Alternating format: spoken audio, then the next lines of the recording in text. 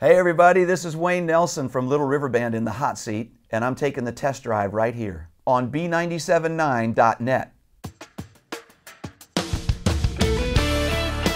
The CD is called Cuts Like a Diamond. There's a track on it called Cuts Like a Diamond, and it had the most imagery to it with the diamond and cuts, like record cuts and cutting vinyl and all those things about the music business. It just stuck out right away as the one for us to use for the CD.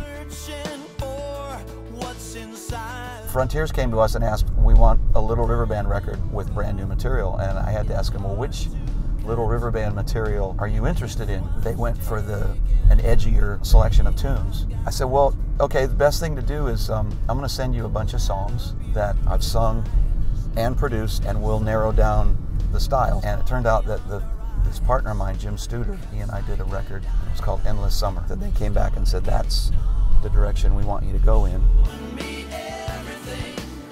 Choosing the songs took a long time.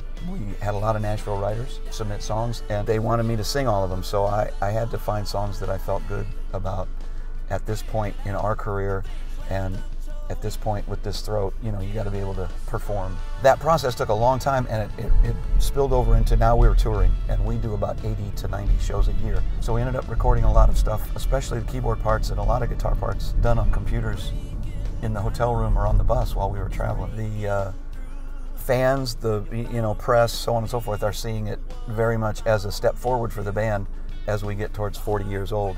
The years filling up, we'll be close to you somewhere very soon. And this time round, I do believe that we'll find a beauty.